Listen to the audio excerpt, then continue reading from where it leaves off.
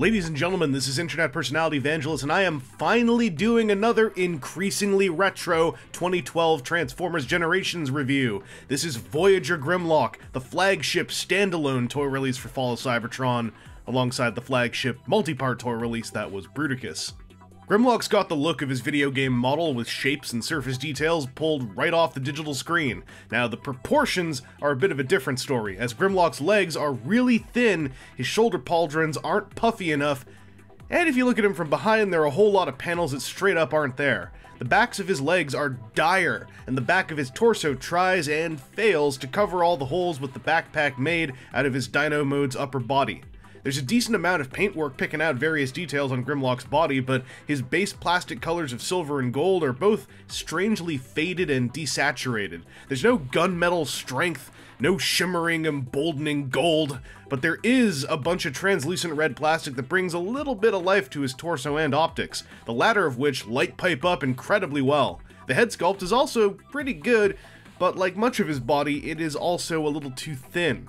Grimlock comes with a sword and shield, which are honestly a bit more of a giant machete and buckler. Regardless, they use a delicious translucent plastic for their meaty energy parts, and can also be mounted on Grimlock's forearms or shoulders.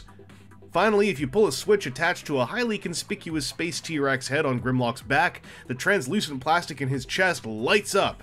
Not uniformly, but there's enough wiggle and give in the backpack to let you move the illumination up and down to your taste. Make that Lightning Strike Coalition insignia shine, loud and proud. There's a ball-jointed neck here, but looking left and right is most of what it does, because when he can nod a little bit, but he can't tilt a ton. He can tilt just a touch. Oh, you know what? That's just enough for Grimlock. I take it back. It's a good ball-jointed head. His shoulders can go forwards. There's a little bit of minor detenting in this box here that the joint is contained within. There's a normal bicep swivel, a normal, somewhat detented elbow that lets you go 90 degrees. It's pretty cool. There's a wrist swivel even, so you can waggle his sword. Outward shoulder movement is weird. There's a couple joints in here, and it's all exposed in a real ugly way. His shoulder can, like, do this. And if you don't care about game accuracy, often, eventually, everyone with this toy who kept it went like, you know what? I think I'll just do that, or this, so I stop seeing this skeletal stuff in here. If you want to do outward shoulder motion, it's detented, goes out that far, and after a while, like after a couple of years, this has become nice. When this toy first came out, these were ridiculously tight on like one side, I forgot which. You can see like the mechanism in there, it's all ugly and just weird, man.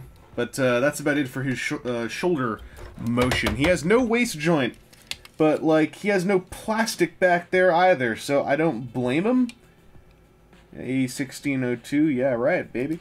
There's maybe a little mushroom peg deal could have been done in there, but there's like no surface to operate in. His hips are weird. They can go out about that far, right? And there's a thigh swivel. Then there's a ratcheted hip joint, but it's on a V cut, and I don't like it. The thigh swivel lets you adjust, so it's not like it limits articulation, but it always feels weird and kind of unpleasant. Then there's a ratcheted knee joint, which is here, not down there, but up here. That's important. So you can bend his knee about 90 degrees. But, like, his legs never really look good when they're posing, and then he's got, like, it's just a stick and there's a foot. It's sculpted at enough of an angle that it's made for, like, it's an A stance. It doesn't really work too well for much else. And then the tail keeps coming unclipped in there, so you have this weird, like, waggle joint. And for a while, like, you know, first people who got this toy, it's like, what did... I just want to pose his leg. Which part is the knee? Even when it's all locked together, there's this much waggle in there. And it just makes it... It's not like he's unposable. It's just, from the waist down, he's kind of unpleasant. His shoulders, for a while, were kind of unpleasant. He's not very fun to pose. He just always feels like he's about to break in half. Now, he hasn't. He's quite durable. He's lasted all these years. He could take a couple spells like that. But, this doesn't feel good, man. Doesn't feel very nice at all. And then I keep just struggling to get him back into, like, this one pose I found for him where he's standing, and I kind of like it. Like, his legs look kind of okay there. And I sort of want to leave him like that forever. This is a simple transformation, and honestly it's kind of fun, but damn if you can't see it struggling to follow the blueprint of the video game's conversion scheme, which admittedly followed a lot of the blueprint of the G1 Grimlock toys conversion scheme. It's alright, up until the part where the legs single-handedly become the tail, when that mass really could have been used on the main center mass of Grimlock's Dino mode. And goddamn if this Space T-Rex isn't a troubled alternate form! He looks okay from the front, and kind of from the top front, but as you creep around the side, you see how ridiculously huge his tail is. And if you start to lower your field of view, he literally has no underbelly. There's just nothing there. And given how overly large his tail is compared to the rest of his body, it is frustrating to see all that mass just sitting there when it could have made a real difference to Grimlock's underside. The one thing this mode does that I legitimately adore is its LED function. The switch also opens the T-Rex mouth, and the head just blazes up.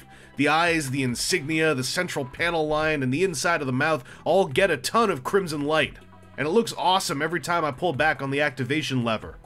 Oh yeah, the robot shoulder peg holes allow for some decent looking weapon storage, at least in the context of weapons attached to robot dinosaurs, so you don't have to leave them lying on the table or anything. This guy ain't too posable. He's got ball-jointed little T-Rex arms.